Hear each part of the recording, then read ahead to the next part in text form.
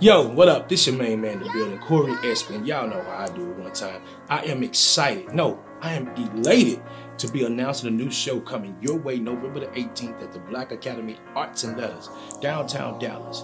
What you asked? The show is called Rahab, written by the award-winning Miss Evelyn Jones-Reed, yes, of the DFW area.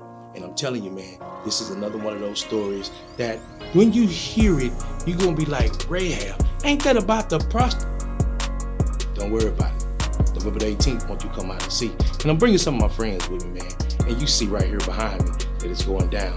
And even in front of me, everything that's dropping right now.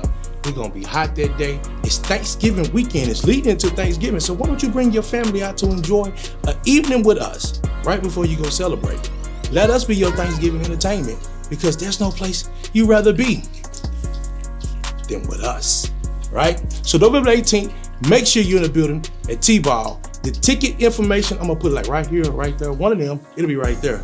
Just click the link, go in there, get your tickets, or holler at your boy if you wanna do that. VIP, I already sold out. So you need to do first come, first serve right now. And you don't wanna miss this. Rahab, coming to the Black Academy Arts and Letters.